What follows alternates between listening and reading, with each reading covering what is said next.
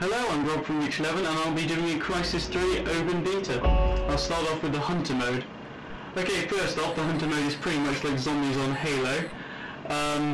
It is standard survival of about a few cell troops, and then they have to defend themselves from the invisible hunters, which I've just shot them. Once you get killed by a hunter, you become a hunter, and so slowly the hunter population grows, and soon there's no cell left, and then that's game over. Of course, if the hunters don't kill everybody and 2 minutes runs out, then the cell will win. But my views on this game mode are pretty good. I enjoyed it immensely, and as you can see from the clips, I'm just compiling together a few of the kills as the hunter at the moment.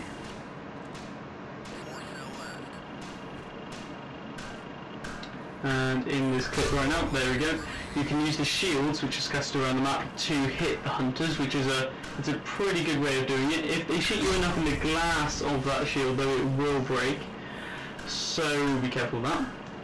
But apart from that, the shields are a pretty effective way to kill the hunters, and you only have to last 2 minutes, which isn't much. The rounds could be a bit longer, but hunters can eliminate cell pretty quickly if you have 2 good starting off runs. We can talk about the bow a little bit now. As you can see then, the bow is pretty long range and it's one shot kill on anywhere on the body. That could be fine tuned a bit, so it takes 2 shots for a limb shot or a lower body.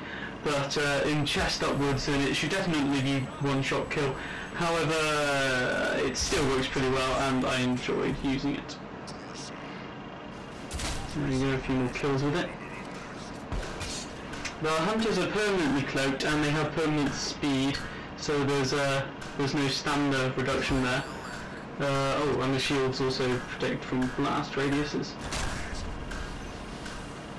In these clips I play as, I think I play as pretty much all the classes. That was a close combat one.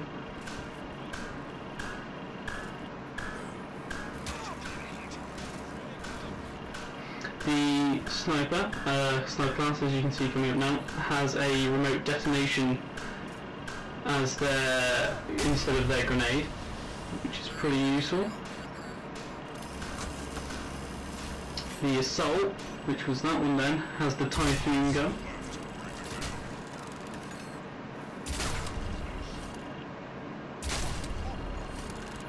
But all in all, Hunter mode is pretty fun. I've played it on both the maps now. The clips are only of the airport map on this, but if you view my other video, which I'll link to at the end, then I'll show you the museum. Now this is Crash Site, and this is on the museum map.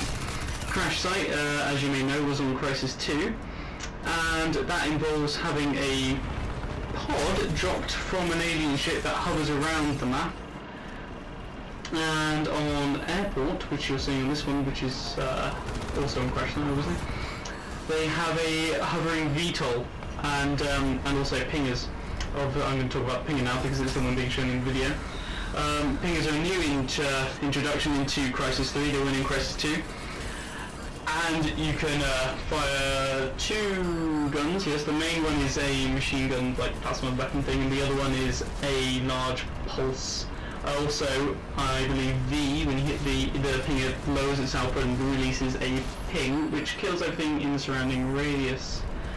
They're actually not that strong. I was killed pretty quickly in this one. I think it's coming up now. This guy who's shooting me from behind kills me, I think, with it might be a grenade.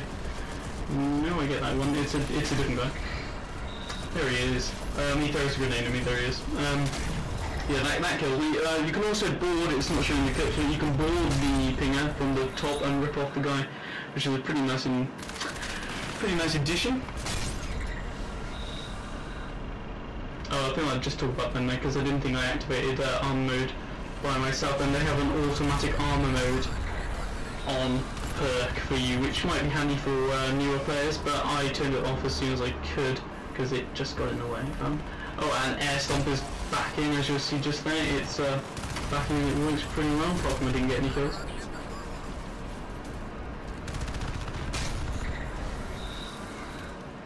And apart from that, crash rate hasn't changed. It is standard King of the Hill type thing, but with a bit of a twist. You can also rip shields off the sides of the pods that land, the shields that you saw in the previous clips. Those obviously help for defense, but the glass can be shot through. I was killed by a sniper that way. Apart from that, it's all pretty much the same for the modes. The kill cam for the headshots are still the same, as you can see there. But what you did see there was a review. It was a review of all the cool things you just did in that match. There's another thing. Oh, and just talk about this quickly. That is an alien flamethrower there. That's another new addition to Crysis 3. You couldn't use alien weapons last time. This time you can, which is pretty cool. The video is nearing an end now, I believe. So I'm just going to wrap up. I really like the open beta, and the two maps are amazing. The graphics are stunning. I'm playing this on very high settings in, I think it's around 30 FPS. I'm recording this one up.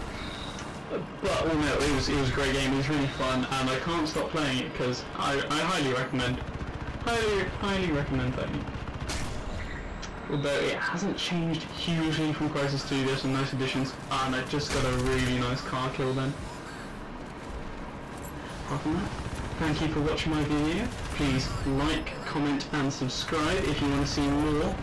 And I'd like just to mention that there's going to be a Witcher 3 news coming out February 5th, so subscribe to me there if you're interested in that game. I'll definitely be coming up with some things to talk about. Right there you can click on my Hunter gameplay video, so do that. Thank you for watching. This has been Rob from Reach 11.